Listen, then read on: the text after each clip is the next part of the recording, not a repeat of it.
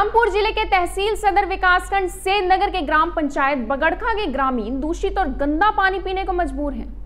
गांव में लगे गंदगी के अंबार। दरअसल गांव में एक तालाब है जिसमें गंदा पानी व गंदगी का अंबार लगा हुआ है, जिसकी वजह से गांव में गंभीर बीमारियां फैल रही हैं। तालाब के आसपास बने घरों में रहने वाले लोग गंभीर बीमारियों से ग्रस्त हैं। बगड़खा गांव में बहुत ही गरीब परिवार निवास करते हैं और इन लोगों के पास इलाज कराने के भी पैसे नहीं हैं। गांव में तालाब का पानी इतना जहरीला और दूषित हो चुका है कि कोई भी जानवर यदि उसमें पानी पीता है तो वह पानी पीने के 1 या 2 घंटे के बाद मर जाता है। ऐसी एक घटना सामने आई जब तालाब में से एक घोड़े ने पानी पी लिया तो उसकी 1 घंटे के बाद मौत हो गई।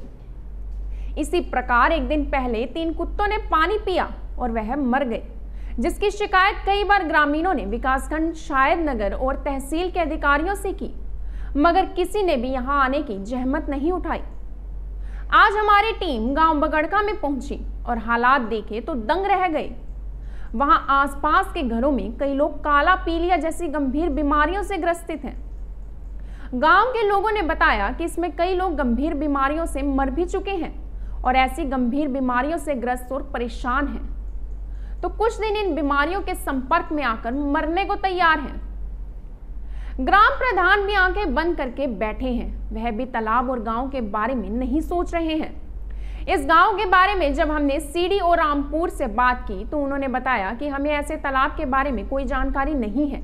अब जानकारी मिली है आपके माध्यम से, तो हम इसमें टीम बनाकर सबसे पहले पानी की जांच करवाएंगे और गांव के बीमार लोगों के लिए स्वास्थ्य विभाग की भी एक टीम गांव में भेजी जाएगी, जो बीमार लोगों की जांच करेगी और उन्हें इलाज दिया जाएगा। आपका? मेरा नाम आसिम है। किस गांव से हो? बगड़खा से।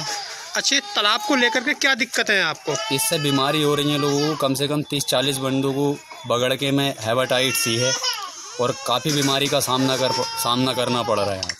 आपने इसकी कोई शिकायत नहीं की है प्रशासन से? शिकायत की थी, तहसील में भी गए थे। अभी पीछे भी अर्जी डाली थी परवेश खां के यहाँ से मैंने जी। करीब 2-3 दिन हुए अर्जी डाला हुए, तो वो पता नहीं डीएम साहब के पास पहुंची है या नहीं पहुंची है।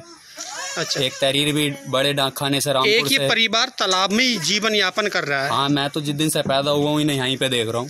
अच्छा, ये बीमारी का पूरा शिकार बने हुए हैं? पूरा शिकार बने हुए। दिक्कत है खाने पीने की, हर चीज बहुत ज्यादा। कभी कभी तो ऐसा होता है इसमें बच्चे गिर जाते हैं। ये रास्ता है, ये आने का रास्ता है, ये कोई इधर को आने का, ये कि यही रास्ता है, उधर से घूम कर आना पड़ता है। ये भी रास्ता तो ये भी ऐसी है, ये भी नहीं डलवाया किसी ने। अच्छा, आपने प्रधान जी की क्या बोल रहे हैं? प्रधान जी से कही थी तो वो कह रहे हैं इसमें पानी है, ये अभी पड़ेगा नहीं। अगर इंजन चला सकते हैं इसमें 4-5 घंटे तो पानी सूख के तो पड़ सकता है ना रास्ता। स्वच्छ सर्वेक्षण ग्रामीण 2019 के अंतर्गत पूरे जनपद में एक सफाई का अभियान चलाया जा रहा है। तो माह सितंबर जो है वो कई तरीके से हम लोग जो है एक अभियान के रूप में लिया है, चाहे वो जल संचय हो, चाहे वो संचारी रोग हो, चाहे वो पोषण का मामला हो और चाहे सफाई का मामला हो। हम लोगों ने पूरे एक अभियान के रूप में जनपद की कार्य योजना तैयार की है और उस कार्य योजना के अनुसार कई डिपार्टमेंट का सहयोग लेकर के गाँव में एक अभियान चला रहे हैं, जिससे गाँव साफ हो, स्वस्थ हो, सुरक्षित हो और जो भी वहाँ गंदगी है उसे दूर किया जाए। इसमें प्रधानों को शामिल किया गया है और साथ ही साथ जो है एग्रीकल्चर डिपार्टमेंट, राजस्व डिपार्टमेंट, पंचायत डिपार्टमेंट, विकास डिपार्टमेंट सभी का सहयोग लिया गया है। इवन पुलिस के चौकीदारों का भी सहयोग लिया गया है और प्रत्येक गांव को दुरुस्त करने की व्यवस्था की जा रही है। सुनने में आया कि वहाँ पर 35 से 40 बंदे इस पानी की बदबू से और पानी पी करके जो है हेपेटाइटिस के शिकार है। सीएमओ से बातचीत करके वहाँ पर कोई जो है इस तरीके की अगर शिकायत है तो वहाँ टीम भेज करके और उनके स्वास्थ्य का उपचार कराया जाएगा।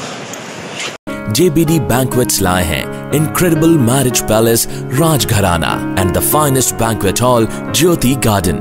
World-class catering, centrally air-conditioned, lush green lawns, state-of-the-art lighting. A perfect venue for wedding, launching and parties. Rajgharana and Jyoti Garden at JBD Banquets Enterprise. ऐसे ही लेटेस्ट खबरें पाने के लिए सब्सक्राइब बटन पर क्लिक कर बेल आइकन को दबाएं।